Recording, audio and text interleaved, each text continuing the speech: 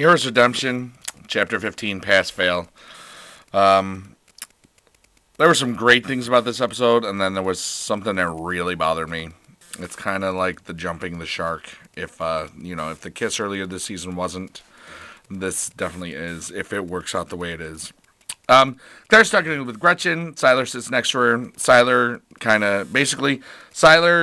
figures out that he's got to get rid of all his powers so he can feel human again. All right, so he's not going to end up alone. Claire realizes that they do have a lot in common, even though, she was talking to Gretchen, but it was actually Siler. They hold hands at the end, and they're going to make out a lot and have fun. Whatever. It's this TV show, guys.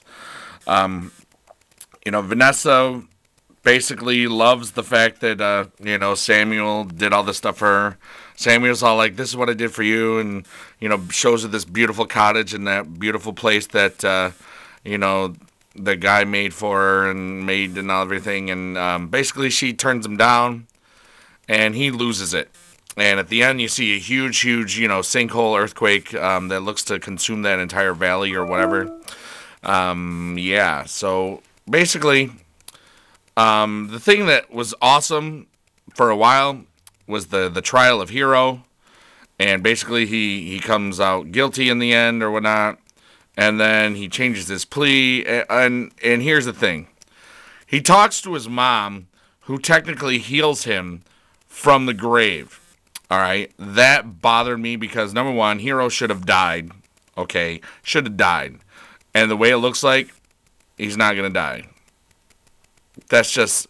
You just can't, do that, man. You just can't do that. You can't set up and set up and set up and set up and be saved by some BS. I just saw the ratings for yesterday's episode, and it was really, really dismal. Of course, it was up against a premiere of 24. I don't know. I think that if it does last another season, I hope it does, they will make it the last season. Because that's what's going on.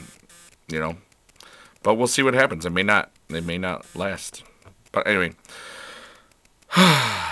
The HIRO thing really left a bad taste in my mouth.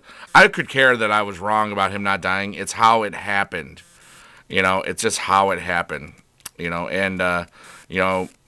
Next week we got Siler tells Parkman to purge him of the powers, or he's going to kill the family. It's kind of weird. And Claire goes back to the carnival, telling them Noah's going to come after them to try to kill Samuel. I think there's 3 episodes left. And then we'll see what happens. I'm really kind of ticked. HIRO should have died. And hopefully the best thing that could happen is that this is a tease and he still dies. That's all I'm saying. But he should have died. I mean, you had all these great cats. You had Takezo Sensei, David Anders, who was awesome as the prosecutor. He's quoting Quantum Leap here. That's my bad David Anders accent. Of course, he's not English, which is kind of cool. He's from Oregon. Anyway, that's about it. Peace out. Keep your pants off the ground.